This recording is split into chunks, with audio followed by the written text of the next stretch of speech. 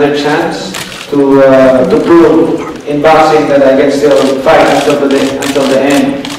And this is a great opportunity and privilege that to fight Bradley again. And I choose Bradley because I believe Bradley is different than before when we had the last fight. He improved a lot, and we know that. And we saw that in his last fight with Rios. And also I believe that we can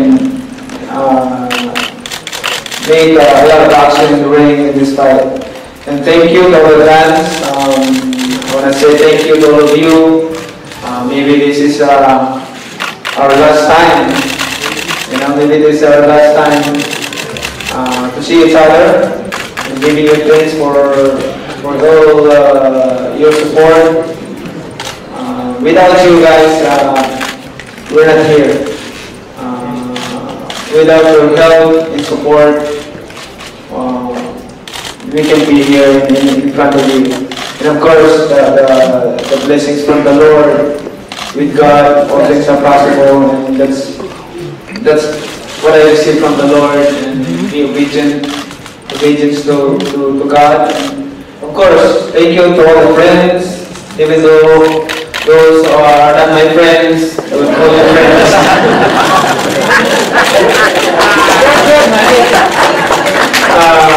Thank you for this another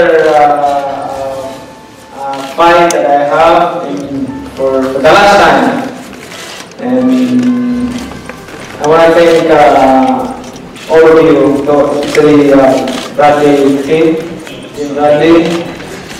Thank you for this, making a history fight. So after that, that's life. Not all the time you keep on fighting. At the time, all the time you're in the ring. But it's time. I think I remember when I started boxing because I want to help my family, my mother. And now I end my boxing career because I want to help my countrymen, the Filipino people.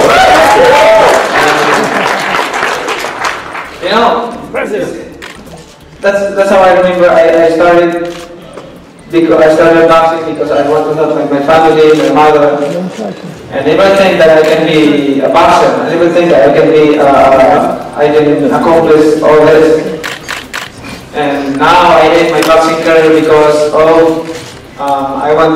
my desire in my heart that I want to help the people, the Filipino people. I want to serve the people. Amen. Thank you to you, and I hope you're going to watch this coming April 9 with Timothy Bradley and Indian Las Vegas, Nevada.